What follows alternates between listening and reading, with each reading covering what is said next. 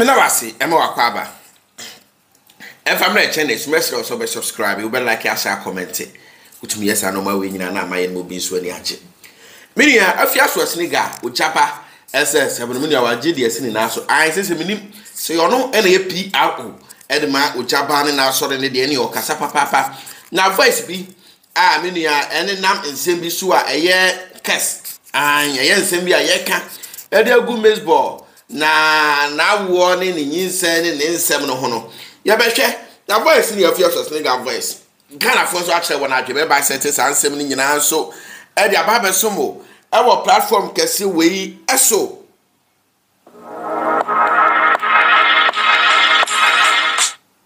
yes many asani ensem no si kone de na me fa sa akwanya we so Enkafo Mighty Boho Drilling Company Limited and Farmer Women and a crab back up. We are sending 24 kind of yasa the power no na. A ton was a hydrogeological investigation pump installation boho drilling there.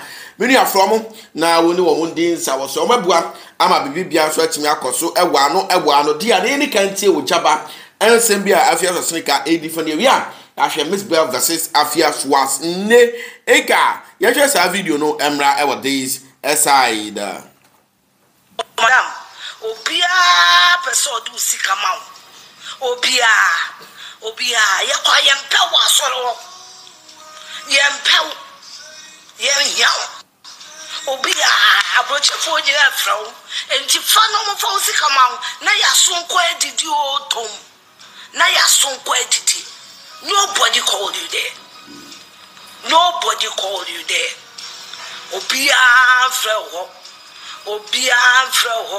mo amo ko hyebo se mo beto fo na ma obi na se mo antimi to se mo ato so ko mesere mfo mo fofo na se no kwanto nche yenka ojaba de eyesen $350 or say euro eyesen mema Mary na send this kind amount mema Mary na atna kra Mama Jai, Mama Melon, don't disrespect money. Sassicana wombuno. And then I saw for the ye say tamno. Sassicana, what the woke cassa say. Now, what feels was nigga, we are Juma Ben, yet you are cassay. I'll be cassa €350 in Jessica. I mean, say, be moved, maybe say, but what the bag Ghana almost 4,000 plus. Now, so for back up air, Jenny 1 minute. Why Jenny pa 450? So when I work out. Well, no one can say to the beer cost Nipo Mujina cost be 450, 500. While Jesus Kawin and Penfossy Chetia way a year on a board tour. What you say, and yes, he come out now with the Obama Mary now send now by Mary now and it's right here saying. Then I wear a mano. Jane and that's the only way you man for so many obeying. So we young son of Manamaco school. On it was a chef here, they say, and ne. Oh, Pamela says, yeah, they are didn't obey me in say we I said, Juma.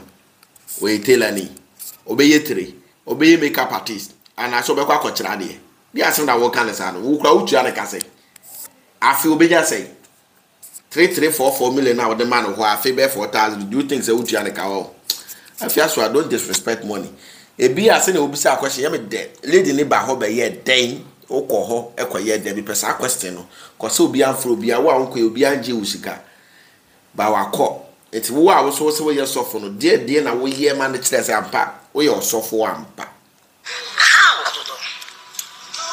mo kasa too much obi amfreo David se ko join Zoom group obi amfreo asoy do sen ena mo ko ya ye Zoom group e wo sorry to do saying and I'm call ya ye Zoom group. Papa ni internet na dia.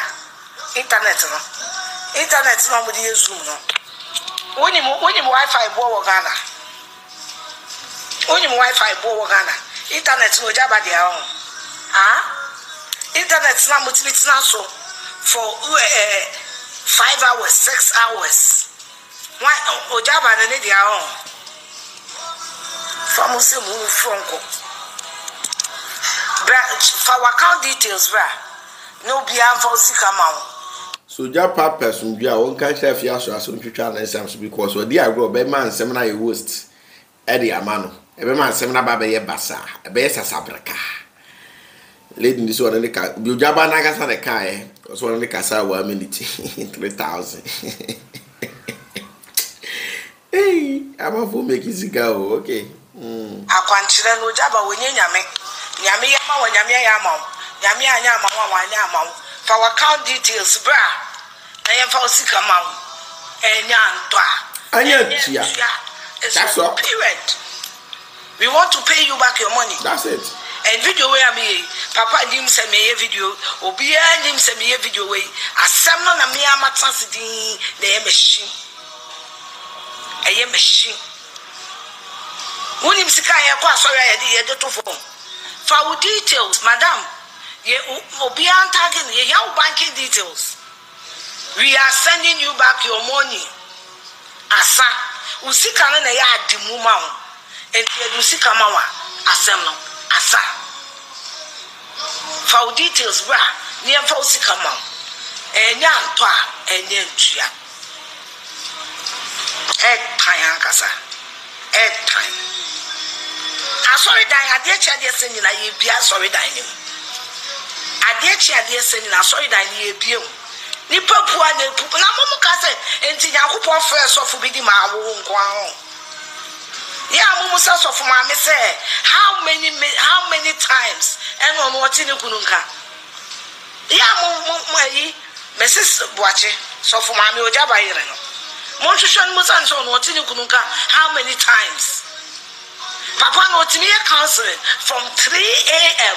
to 12 midnight to Mami Jai na TB Joshua mukura no mo show mo nkromfo e dey aso na wo ka kire esa TB Joshua Ghana fo bebre no munya access and then kasa 101 Ghana fo bebre me say Ghana fo bebre nya access e kon ho e bi mu even h ho side krok tikiti bi mu omwe ko omunya access and then kasa 101 dey aso na wo ka no chusu adwuma obetumi aye se wo hwe na adwuma ne soma wa kitu obi obetuma ye omu adwuma ne ye na agi omu sika na se we wa adwene se adwuma ne soma ba wo sika ne obeje etu ni nipa ne kasa ya minchiro fa gidi engine tu ne be ye adwuma de ameni nipa no besu o cause nipa before so obetu sika no wo problem e no de ba eti se wo gi sika na problem na so wo afia so sika wa ka enya wo de se wati ase eti ni se sa na adwuma ne so na mpo wonte ne yire nka eda ne nyina onte na adwuma ne so ana wonte sika ne so sika na oje ne so dodo video call 1 minute 3000 audio call 1 minute 2500 ade masa we yakopon ana Yesu Kristo na wo connect am na kasa straight na waka wo hawa kire na sika je ne ya doso okrum too much Ghana ha nipa he eno betimanya 3000 e de ama o say ne o person no wo kasa eni na it tells you say sorry ne yesika for de mebua escafo ne se nko ahiafo no betutu botoma de ti obisika wanyi a no de akoma obi na wadi ni free sika ni bia anko we wan ha no ho ma so fa no adwene o mi se problem bi wo ha buy no akasa solve ne ho automatic ari ase 2 a.m. 2 a.m. Me and madam for Mr. Logic what now sorry for no papa SS7 about 5 no papa never saw friend kwa before obi anfa mo ka say asori ne obi anyo obi nche obi o obi anyo obi nche obi anyo obi wo nyame fi ho enche obi sometimes yeah na ebi no mo dwen say even mujo say like the say me no kwende say problem e beto me a osofo betimi asolve am me Ghana har me ametimi asolve ma de because e dey na sa asofo no de chen me dey no ni mi chen me Bible na hin no wakan amenkan ye gidie be no no e wa amemi ni bie kwa be na yakopon fa so enim no sen me a problem timi to me ono betimi aboa yi afrim so ba me akasa de me ntimi mo anyi ma de afrim so eto da bia ye nyina ye yakopon ma otwedi apo yakopon de neti na ye nyina odo wo soma ebinum so ma ya asofo de but no kran say dia no wo ha ba be so na be ma wo de hu dua kro enti say wo hwe krofo bi ni ye no musu bi o ma dwene nyina ye kwan obefa so anya sika because eno eye church business na oye onye na adwene so ba be sayare ana so ba be ye bibia me ne to the be ya gidie na ka kire wo say saa ha woni amane we be kɔ e wo Kristo Yesu di mu gidie na wo de kan enti e be ma saa nsɛm no akɔ me nua ye ba ba hwe nsɛm bi adi nkɔmɔ Afia so ade o kasa bebre ba Mzbel so kakra bi e kɔ so wode sa enti na Ghana fo nsɛm bi o mo so kan no de sa so de abesom e o platform we eso we are now here live video we no call bills start be we ya wa download the picture e wo Google abet was when ya miscarriage na aka se nya me den ta form obi akeke on we ye dipo ye ni awon nyem ta for da nka e kosia double e kra wunya I'm at the point so what you say we your voice be aye te nim time de ba aye de but e nsem bi awaka e fa miscarriage ene kwan ya obefa so mpo ni otwin mu time profile from center for the omu bi da e o de wi aso oba ye ene nsem bi awaka and I say you do abode ya eyin nim krom ha Afia so asene ga bodu ya nkasa say empo se Mzbel twedi aponyankopon empa sa ansem ne go se empo wu a be bushile na what party agina ni me dey akami to Mzbel for say sani akodi ade si e ya ansa na free be ya ka wo so wo sana ba be kire sa say timpo dey for the first time me hu na me so awo because ana me say celebrities for the bebre aye no before so be hu o mo baby pon be hu sa no ma we ni bi o mo awo na o mo post we na ache no I wanted to ask but we dey hu bibi sa after sa ansem we akwen Afia so say ga keka ye e dey found now so am a Ghana for bi so aba be din komo e kakra according to African Wedding Album say this is not nice. Let's not condone such unethical exposure of bombs. Please, that's not Ghanaians. It's utterly not nice. We need some worker. There we dear.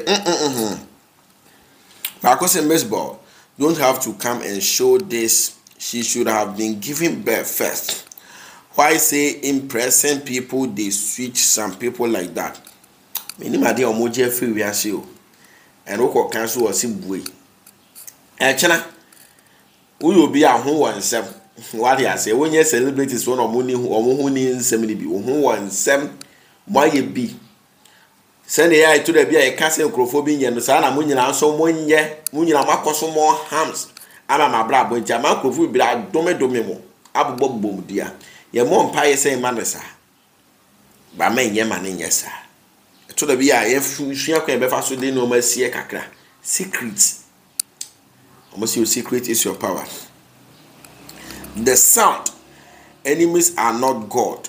Okay yati because ba say Ghana Rihanna where are we seeing ASAP Rocky and the bad thing on betcha mo baby bombs but o mo kro no de say your boko mo de o mo kira sama ba to kwa wo huntu ba ko so God no go shame her no amen sampai na e na bon violence go start sharp and ba ko who put female shatter voice on the video female shatter okay oh yes say be a voice be a trend on social media no so abana Afia so say ga kasa dia fa